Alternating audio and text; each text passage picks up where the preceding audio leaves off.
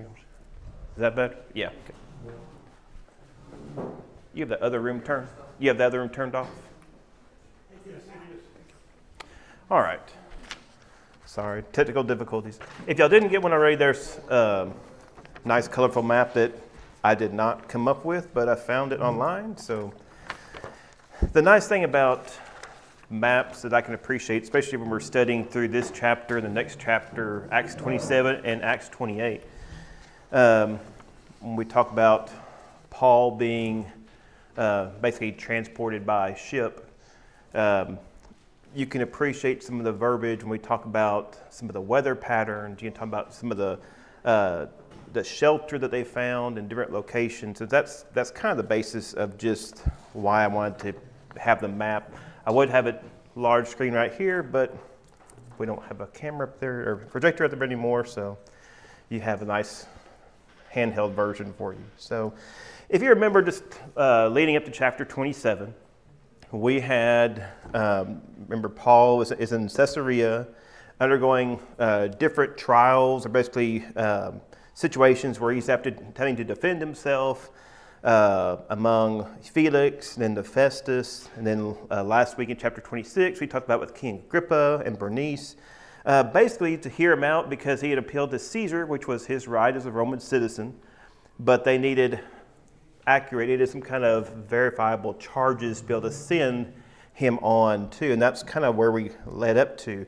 In his dealing, we talked about this last week when Gunnar was teaching, but one of the things we keep on coming back to with Paul and his example as far as a teacher, as a minister, as a person that has undergone a lot of jail time, a lot of beatings, endured a lot for the sake of Christ. I'll put it that way. That we see this great example that continues to flourish, continues to keep on keeping on. And one of the things in his discussion at the end of chapter 26, one of my favorite verses, at least thinking about it as far as Paul's influence, Paul's teaching, even with him defending himself, Agrippa said, "You almost persuaded me to be a Christian." And then Paul kind of continued. He kind of answered that and then said in verse 29, "I would to God that not only you, but also all who hear me today might become both almost and together such as I am, except for the chains that he was wearing." So he had influence, he had desire, and his desire was to teach the gospel to all those around him. And so leading into chapter 27, we sit there, we talk about he's gone through these different trials, different situations of him defending himself. And we get into chapter 27 where he's going to be the start of the trip basically for him to go from Caesarea to Rome. And that's kind of why I kind of presented or had the map for you. So we'll look at verses 1 through 8 together to start out with, and we'll kind of discuss different sections as we go. There's some very interesting things I'm going to pull out of this that the writer, Luke, a lot of times we sit there and think about it, a lot of times we might overlook these things, but yet I believe in just my research and this study, I enjoy sometimes looking at some of those details and learning from those things. And so I'll read through verses 1 through 8 and we'll kind of discuss those. It says, "And when it was decided that we should set sail to Italy, they delivered Paul and some other prisoners to one named Julius, a centurion of the Augustan regiment. So entering a ship of Adramyttium, we put to sea, meaning to sail along the coast of Asia. Aristarchus, a Macedonian from Thessalonica, was with us. And the next day we landed at Sidon, and Julius treated Paul kindly and gave him liberty to go to his friends and receive care. When we had put to sea from there, we sailed under the shelter of Cyprus, because the winds were contrary. And when we had sailed over to the sea which is off Cilicia and Pamphylia, we came to Myra, a city of Lycia. There the centurion found an Alexandrian ship sailing to Italy, and he put us on board. When we had sailed slowly many days and arrived with difficulty off Cnidus, the wind not permitting us to proceed, we sailed under the shelter of Crete off the Salmon. Passing it with difficulty, we came to a place called Fair Havens near the city of Lycia." So here we see Paul, we see, as far as the writer, we see Luke is traveling here. It says in the verse we see Paul. He says here, we, along with other prisoners, were traveling under the guard with Julius, who was a centurion / guard. We see also mentioned Aristarchus, Macedonian, and Thessalonica in verse 2. This Roman centurion mentioned by name, and we'll see this word used again throughout the chapter. This Julius, we see some kindness already shown, but there's some commentators think maybe he is probably the same centurion who is helpful throughout this trip. We don't know that for sure, but as we study throughout the chapter, it seems like this person is helping to look after Paul's situation or Paul's condition. This the ship of Adramyttium basically just means where it was from or belonging to that area. It was a port in Mysia or in Asia Minor. That's basically some of those details we talk about. As I mentioned, we see verse 3, see some of the characteristics of Julius. Treated Paul kindly, gave him liberty to go to his friends and receive care.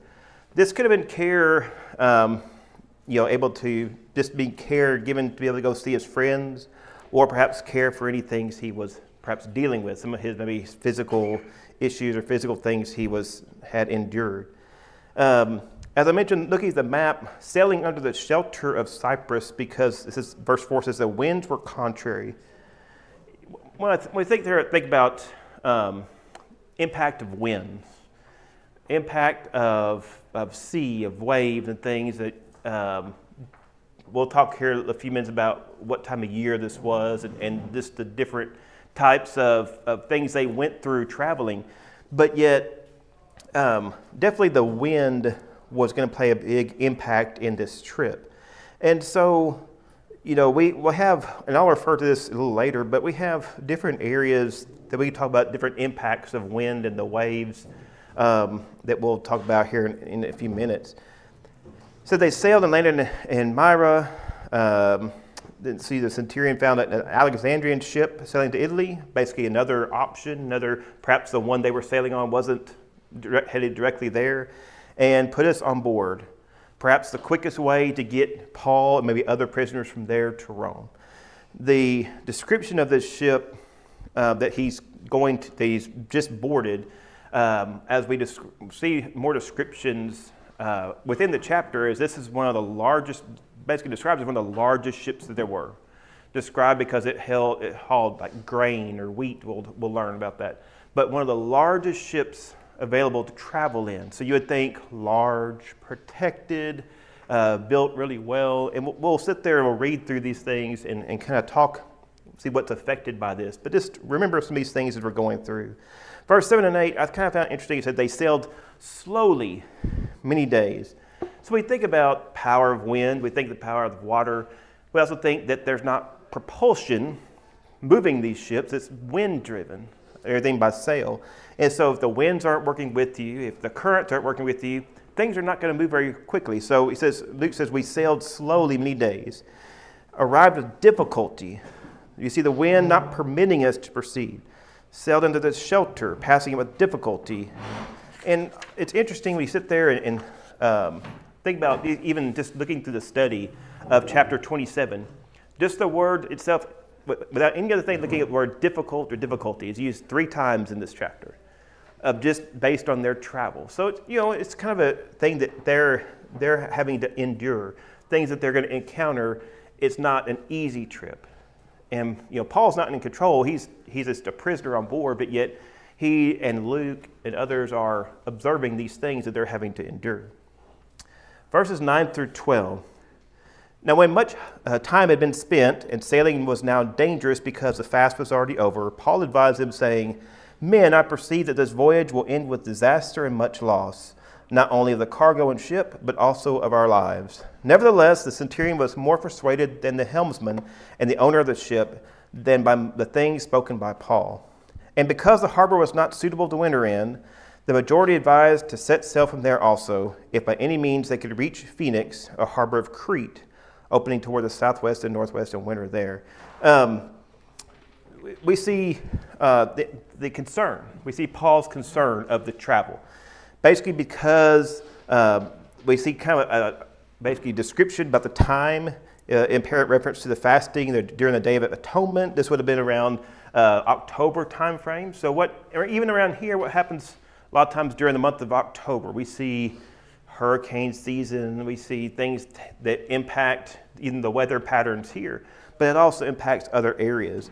Traveling at that time by ship was dangerous. And so that had some of Paul's concern that we see take place here.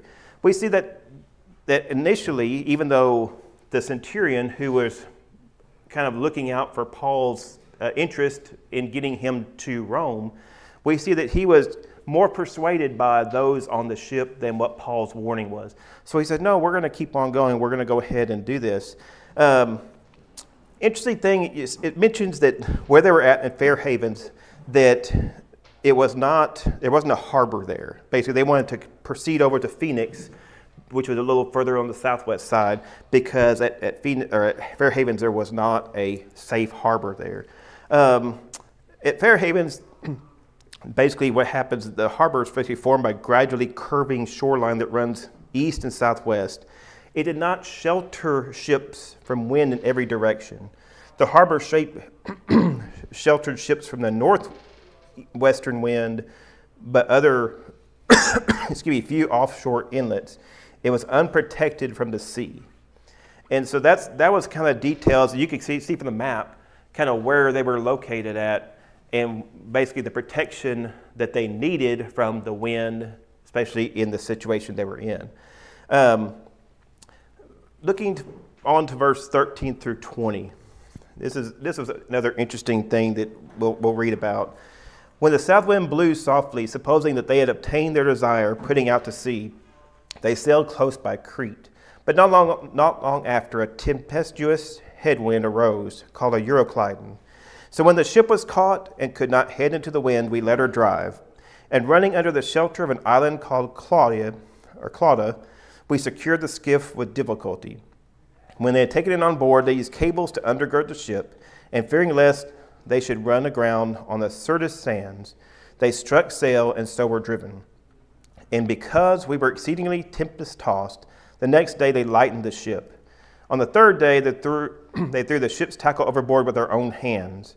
And when neither the sun nor stars appeared for many days, no small tempest beat on us, and all hope we would be saved was finally given up.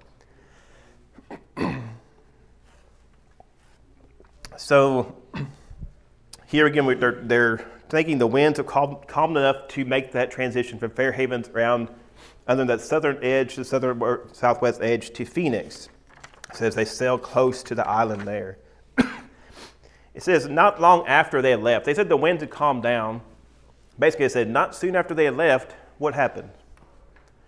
It said a tempestuous headwind arose, called a Euroclydon. Basically, it's described as a violent, tempestuous storm.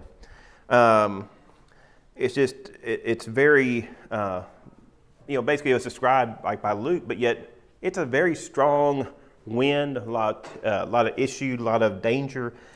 And so they ignored Paul's warning that he had talked about in verse 10. He thinks this is going to end in disaster. So, there might have been I told you so. There might have been a thing like that, but yet, it's interesting that with a direction, and I've never sailed on a sailboat, so I'm not familiar with how you would transverse through different areas when you have one main sail and the wind's pointing in a different direction. Most modern things basically have some kind of propulsion or some kind of motor on the back that if your wind's not working with you, you could still get to some area. But during this time, that didn't take place. So it says, we could not head into the wind, so we let her drive. Basically, they're letting the ship get taken wherever the wind's going to take them to go. They didn't have control over it. And so that kind of puts you in a helpless position because they have a goal in mind to get somewhere, and they're not able to direct the ship. So it's just an interesting thing. The interesting thing, I just did a quick study. We don't have a lot of study or a lot of details back at this time, but think about, they already knew it was a dangerous time to be out sailing around based on the time of year. And I look back just to see how much more safer and how much things take place, because our ship traffic doesn't stop this time of year because of storms. And sometimes they get deterred, but yet, perhaps they have safer routes they travel. An interesting thing, in 2000, the year 2000, so this is a long time since when this took place, but in the year 2000, record 200 ships were lost to capsizing because of storms. In 2010, only 100 ships. In 2021, only 49 ships. So you can see, basically as things have taken place, just as a weird comparison that you could think about, again, the ship they were on was a very large ship, one of the larger ships that was during this time because of what they were carrying. And so it's just an interesting thing to think about, just how things have come about since then. Hey, Andrew. Yes. One comment that stood out to me was they know that Paul is a monotheist who believes in the one true God, and Rome had this pantheon of gods, and I know that they have a god for like the wind and the sea that they were probably praying to, yet they have Paul here basically like correcting them and telling them, that it's going to be hard times, and they probably thought, no, we have our gods who's watching out for Rome or watching out for us. And it's kind of like, I wonder if there's an undertone of like what happened in Egypt, where all those plagues were like an offense to the Egyptian gods, and maybe something like that. Yeah, the interesting thing. At least we know, like whenever they're in a tough time, that they'll be praying to a particular deity. Yeah, it's interesting because we don't come across any of that detail given to us. Right. But the one thing we are given is that, and you can put ourselves in that same position, if you are the captain of a ship and you have a trained crew with you and you're hauling a whole load of grain, corn, or wheat, wherever you're taking from one place to another, and you're experienced to do that, even with adverse weather, you've probably made that trip before, and you take aboard 200 plus prisoners, or 200 basically total crew, 276, we'll get there eventually, to transport, and one of them sits there and tells you, we're not going to make it. So then it's up, basically our experienced crew versus this one person. That's kind of how I see it, is that, okay, we get what you're saying, but we've done this before, or we've done this, and so that's kind of how I see that they're relying on their experience, they're relying on their trust in themselves and their equipment rather than a prisoner. And so they weren't giving him a lot of basically power in what his thoughts were, his fear was. I mean, there could have been lots of prisoners like, well, they don't have anything better, they're not looking forward to going to prison or already being in prison. So, who cares if it ends in shipwreck or whatever? But, Paul has at least had a concern that he mentioned on. So, no, that's good thinking, a good thought. The interesting thing, we talk about this, this passage, we run across in verse 17, the description said they would fear. Well, first of all, the island that they were going around, this was very small. This island, which is now called Gavdos, Gavdos, which is now at that time was Cauda or Clauda. This was a very, very small island. It actually measures 7 miles long by 3 miles deep, so very small, very small. Not much protection for a large boat in a storm.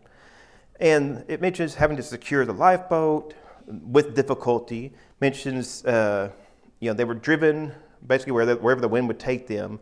They had to use additional cables to further support the ship, fearing they would run aground on the Syrtis sands. The interesting thing, I did some research on this, and I have probably 2 or 3 pages. I don't have time to go through all those. But I pulled little bits and pieces of information about this, because fearing they would run aground on sand. You'd think, okay, I've been in a boat before, and you're traveling, and maybe you get in an area where it's a little too shallow, and you start rubbing bottom, and then you're thinking, oh, we're going to get stuck out here. And then you're able to, do something, move around, and you're able to get out. But this was a large ship carrying lots of cargo, lots of people. And basically, there's an interesting thing I want to point out. There's a long history of ancient accounts that give descriptions of the Syrtis Sands.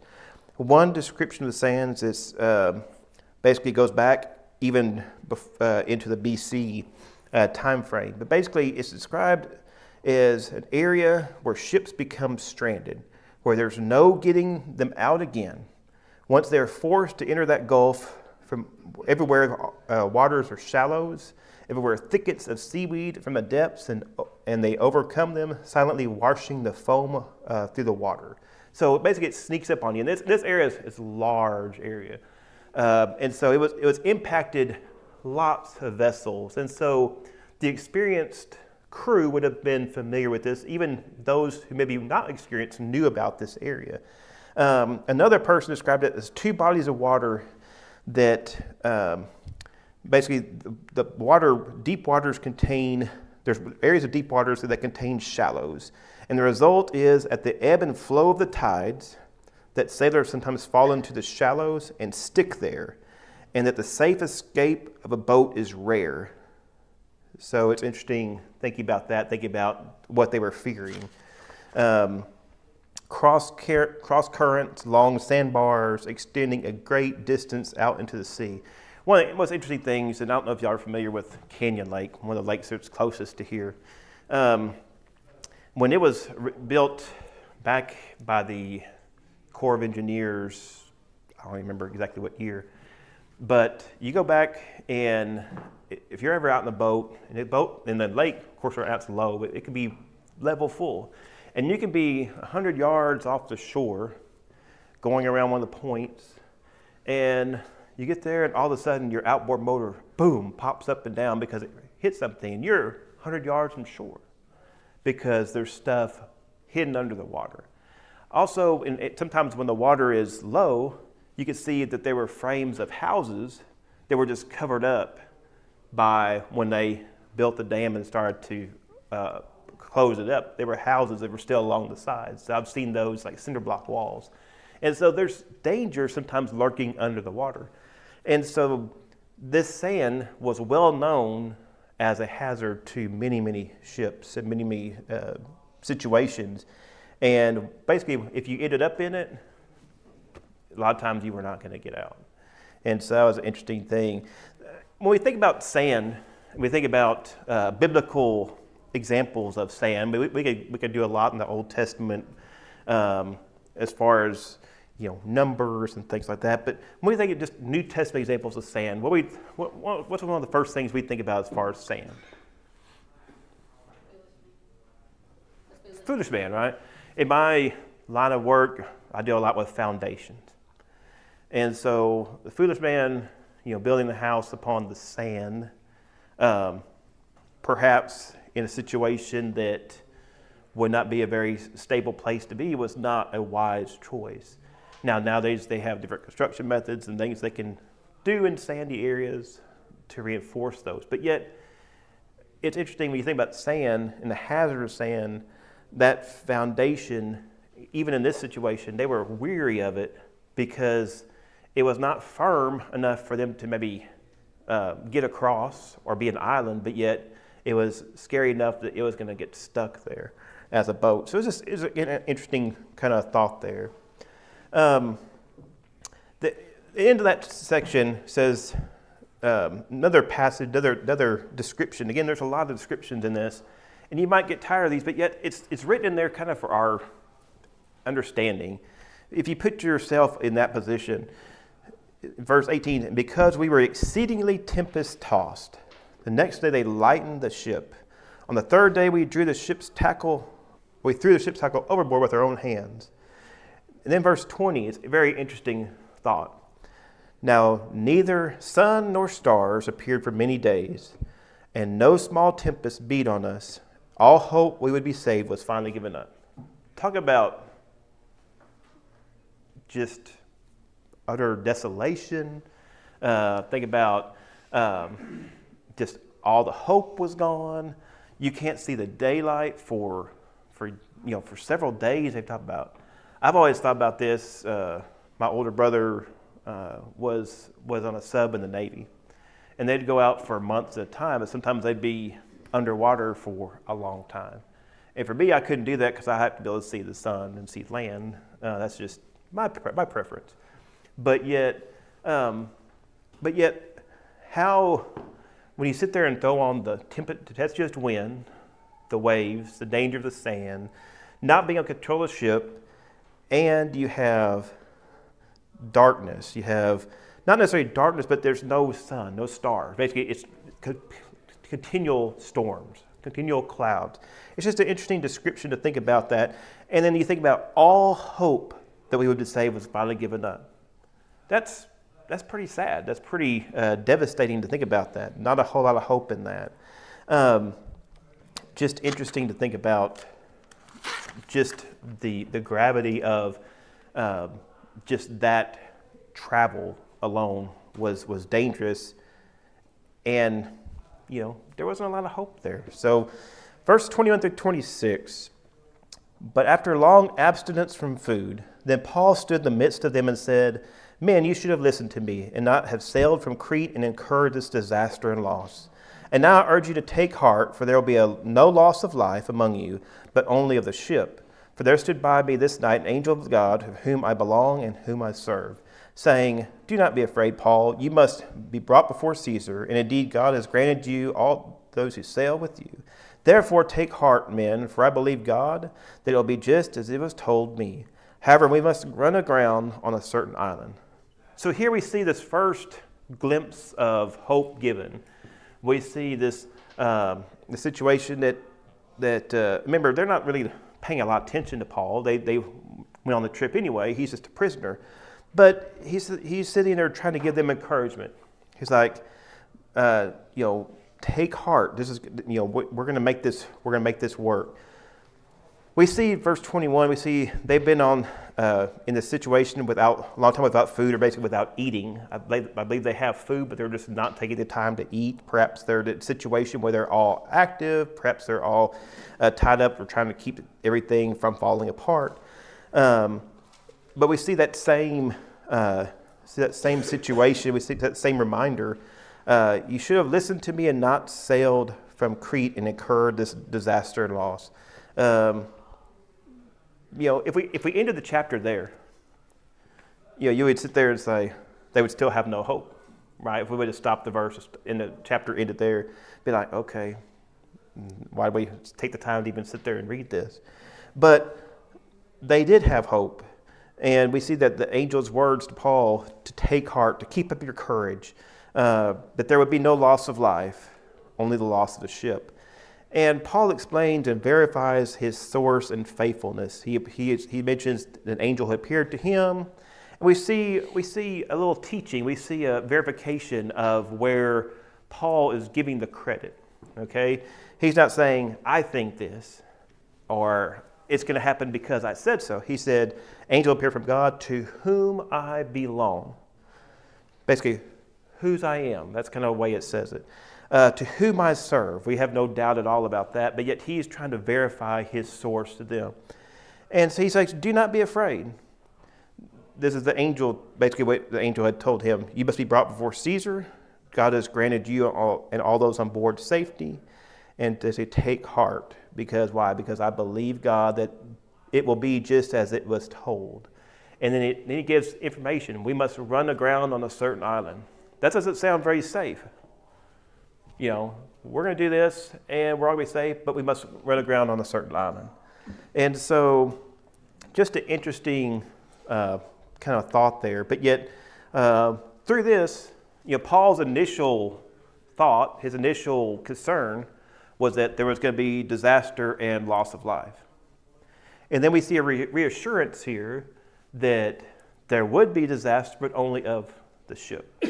And so that's a reassurance right there. That's something that hopefully we can see. We can be hopeful in that for Paul, but also we see the wisdom there. We see the faithfulness he had, and that he had not given up on the situation. He had not given up on God. verses 27 through 32. Now when the 14th night had come, as we were driven up and down in the Adriatic Sea, about midnight the sailors sensed that they were drawing near some land. And they took soundings and found it to be 20 fathoms. And when they had gone a little farther, they took soundings again and found it to be 15 fathoms. Then, fearing lest we should run aground on the rocks, they dropped 4 anchors from the stern and prayed for day to come. And as the sailors were seeking to escape the ship, when they let down the skiff into the sea, under pretense of putting out anchors from the prow, Paul said to the centurions and soldiers, "Unless these men stay in the ship, you cannot be saved." Then the soldiers cut away the ropes of the skiff and let it fall. So here's an interesting transition. Remember, Paul not having much influence, not having much say, just giving a warning. They decided to go ahead and make the trip. And then you see a little transition here. We see the storm is still taking place. We see a timeline. This is the 14th night of the travel, 14th night of the storm, of going up and down in the sea. So still taking place here. It's like kind of that dream that just won't stop. You know, it just keeps on going and going. We see that they had sensed around midnight. Of course, it's dark already. We talked about being dark still, but yet we felt like they were getting close to land. So they took soundings, basically a way to measure the depth of where they were at. And this could be done. Of course, it was at night. This could be done by lowering a weighted line or a chain. Sometimes listening to things, listening for rocks and things like that. We see the depth. It mentions 20 fathoms. Fathoms was basically an Old English word for meaning outstretched arms. So about meaning 6 feet each fathom. So the depth here, when it says 20 fathoms, is 120 feet deep. It takes more soundings, then 15 fathoms. So it went from 120 to 90 feet. So they are getting closer to something. So they were getting in shallow. And then so they didn't want to fear. They feared that they would hit rocks and it tear apart the ship. So they dropped anchor. And they said they prayed for day to come. It's interesting, the sailors were seeking to escape the ship, which we read at the end of that passage. It says that they were acting like they were going to let down additional anchors, basically to secure the ship, but basically they were lowering the skiff or the lifeboat to try to just get off the ship. They were worried. And also if they're close to land, they're thinking, hey, we can get to land and be safe. But what did Paul say? Unless these men stay in the boat, basically, you cannot be saved. So then, like I said, we see that transition. We see the transition of they're not listening to him to now they're listening to him. It says the soldiers cut away the ropes of the skiff and let it fall off. So we see this in verse 31, 32. We see the guidelines Paul laid out for their lives to be spared. Basically, unless you stay in the ship, you're not going to be saved. We could utilize that in a lot of different lessons. As far as you could use that as comparison to a life as a Christian, what person has to do to become a Christian. But we sit there, we see this is a great lesson about faith. Great lesson about faith. Paul's influence, as mentioned earlier, the words not only impacted others, but they developed a trust about just by being around him. I believe that the examples basically that we're given, in the timeline, we skip over days and things, but yet I know that what we consider Paul doing when he was in the presence of the Philippian jailer. What was he doing when he was in prison there? Praying and singing, right? He was worshiping. He was in teaching others, and when the doors were open, no one escaped. His influence, his impact had helped others to at least believe his faith in God. And so you see this influence that has continued to spread. And it's interesting that it does impact in a very difficult time, in a very unusual time. But yet we see them cut those ropes and listen to him because they wanted to survive. So when we think about faithfulness, we put ourselves in a situation. Think about being faithful. We see this example.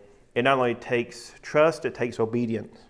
So it's a great parallel again with salvation in a spiritual sense. So We'll keep on going so we can finish up the chapter. We might or might not get there, but verses 33 through 37. And as day was about to dawn, Paul implored them all to take food, saying, "Today is the 14th day, and you have waited and continued without food, and eaten nothing. Therefore I urge you to take nourishment, for this is for your survival, since not a hair will fall from your head of any of you." And when he had said these things, he took bread and gave thanks to God in the presence of them all. And when he had broken it, he began to eat. And they were all encouraged, and also took food themselves. And in all we were 276 persons on the ship. So when they had eaten enough, they lightened the ship and threw out the wheat into the sea. So we see this information. Remember how it was dark for so many days? And what do we see in verse 33? As day was about to dawn, when we see the light starting to come up, taking place, we see that, again, they hadn't been eating. Paul encouraged them to do so. Maybe they had given up all hope. Maybe there's a lot of interesting things there, but yet Paul does this. He offers thanks. They follow his example, and they take on nourishment. And then they take the opportunity to lighten the load of the ship, to get rid of more things. Earlier when they talked about lightening the load, they had lightened the load some, but they still had the main part of the cargo probably. They were probably going from one point to another, and that was the main basic income probably of the ship was to take probably that wheat from one place to the other, and they had to get a lot of that out of there, basically to lift the ship up or let the weight off the ship to keep it safer. We see, there's a lot of different ideas there, but anyway, like I said, we see them eating, and Paul mentions this is for your survival. And he reaffirms that they're going to be safe. He describes it as not a single hair will fall from your head. There will be no loss of life among you, but only the ship. Looking back at verse 22, we see that word like safety. Safety. We're going to be safe. And so it's just an interesting assurance that Paul gives them as they already have his attention and trust. Again, we see the number of people who are on the ship. So we see all this take place. Verses 39 through 44, as we kind of wrap up the chapter. When it was day, they did not recognize the land, but they observed a bay with a beach onto which they planned to run the ship if possible. And they let go the anchors and left them in the sea. Meanwhile, losing the rudder ropes, and they hoisted the mainsail to the wind and made for shore. But striking a place where two seas met, they ran the ship aground, and the prow stuck fast and remained immovable. The stern was being broken up by the violence of the waves. And the soldiers' plan was to kill the prisoners, lest any of them should swim away and escape. But the centurion, wanting to save Paul, kept them from their purpose and commanded that those who could swim should jump overboard first and get to land. And the rest, some on board and some on parts of the ship. And so it was, they all escaped safely to land. So what the angel had given Paul, what Paul's faith, what Paul had told them was truthfulness. It all came about. And it's interesting, as we talked about that centurion, that even the trust that Paul had built with them over the time, in this short amount of time of this travel, instead of perhaps killing all the prisoners so that they wouldn't have the fear of losing escaped prisoners, he wanted to keep them safe. So basically he ordered them, everybody who could swim to swim to shore. And then you see those hanging on to pieces of the boat. We see what comes to pass is everybody is safe, but the boat is torn apart. And that was some of what was told was going to happen. So we see that fruition take place. We see that we talk about the prow, which is referred to as the bow, which is the frontmost part of the ship, basically, which is above the waterline. We see it's stuck. Stuck in the ground, remained immovable. But I mean, the stern, the rear of the ship was being broken up by the waves. So, like I said, it was utterly destroyed. It was going to be destroyed other than parts and pieces that people were hanging on to get to the land. We sit there and think about all this taking place. We see the continuation of Paul's faithfulness. We learned that this, in chapter 28, verse 1, basically that this island that they landed at, that they got was called Malta, and we'll continue this more next week in chapter 28. But just looking at the map, you can see just the path that they had to take based on the time of year, based on the storms, based on trying to overcome shipwreck, overcome dangerous, even though they still endured 14 plus days of tempestuous stormy winds. It was not a fun trip. It was a very dangerous situation. But in the end, Paul's faith did not waver. Paul's faith was firm. Paul's faith was true. And those that were around him, I think, started to have a greater faith in in Almighty God that Paul had served. And I think his teaching and his explanation went a long way to help basically assure them of that. And we see that, even those of the 276 weren't all prisoners. They were everybody on the ship. So not even the crew, the captain of the crew, everybody was safe. So it's just an interesting lesson for us to think about. We see destruction, we see danger, but we also see assurance and safety all in this chapter. So it's an interesting thing to think about. Again, think about all the things that take place, all the nature things. We have to remember that God is in control of His creation, and we can appreciate that better a lot of times when we sit there and read and study a lot of things that people endure and had to go through to get from point A to point B. So also gives you a greater appreciation of the modes of transportation we have today. At least it does for me. So any questions or comments? I know we kind of flew through there. Yes? This chapter helps us also realize it's a miracle too.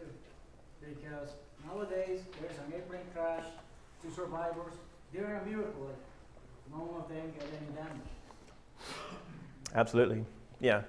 You could think about, like you mentioned, the airplane crash. You mentioned about a plane crashing and everything, it being destroyed, but every single passenger being safe on board. Basically, the situation. So that's a great example of faith. Great example of faith. So it is interesting to see how Paul's credibility increases, and to not forget he is a prisoner, and then they just everything he's saying is coming true. Let's listen to this guy. yeah, absolutely.